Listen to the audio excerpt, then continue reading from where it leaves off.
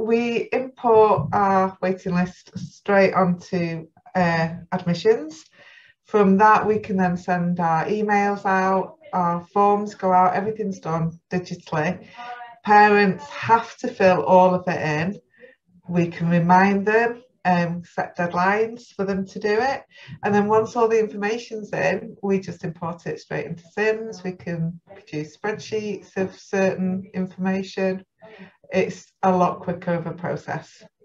Yeah, for us, obviously, the whole process is a lot quicker, but it's also being able to share the information that comes in with other people in school, safeguarding information, medical and dietary with the kitchen.